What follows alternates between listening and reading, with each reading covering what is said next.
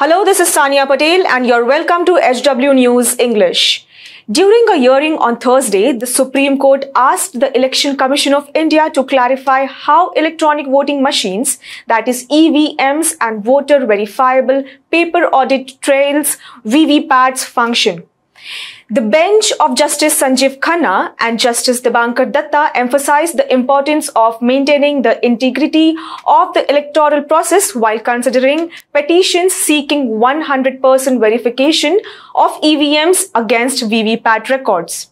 There has to be sanctity in the electoral process, the Supreme Court told the Election Commission of India, asking the poll body to explain in detail the steps followed to ensure free and fair polls. The court is reviving petitions for cross-verification vote cast on electronic voting machines, that is EVMs, with paper slips from the VVPAT system.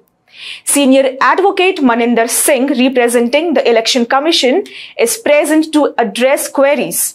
Advocate Nizam Pasha, representing one petitioner, proposed allowing voters to take VVPAT slips after voting and deposit them in a ballot box. When asked about privacy concerns by Justice Khanna, Pasha emphasized that privacy considerations should not compromise voter rights. Advocate Prashant Bhushan suggested keeping the light on the VVPAT machines always on instead of just 7 seconds. He said that people could see the paper slip being cut and falling without compromising privacy.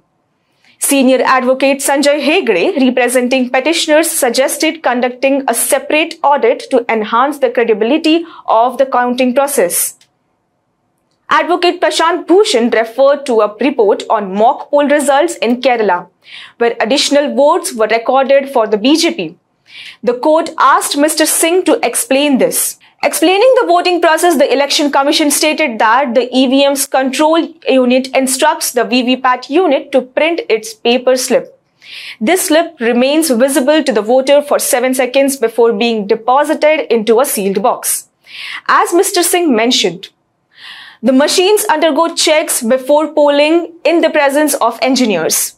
The poll body clarified that there is no software in the printer of the VVPAT machines. Each VVPAT has a 4 MB flash memory storing symbols.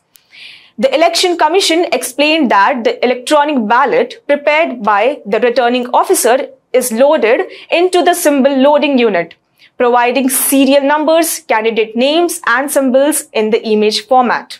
Regarding symbol loading units, typically one per constituency is created and held by the returning officer until the end of the poll. When asked about sealing to prevent tampering, the Election Commission stated no such process is currently in place. The Commission informed the court that all voting machines undergo mock polls with candidates randomly selecting 5% of machines. VVPAT slips are taken out, counted, and matched on polling day. Machines have different paper seals with seal numbers checked during the counting. Regarding voter verification, the Election Commission conducts demonstrations and awareness programs. They assured that voting machines are randomly allocated to constituencies, preventing any authorized connection. The machines run on firmware that cannot be altered and are stored in strong rooms locked in the presence of political party representatives. The Supreme Court's inquiry into the functioning of electronic voting machines and voter-verifiable paper audit trials highlights the importance of ensuring transparency and fairness in elections. Measures proposed by advocates and explanations provided by the Election Commission seek to address concern and maintain the integrity of the electoral process. That's all in this breaking news today. Thank you for watching HW News English. Download our app Shorts to get the latest news and updates. Stay ahead with our cutting-edge news app. Instantly access the latest shorts in just 1 minute and breaking news in just 50 words. Download now for a smarter, faster news experience.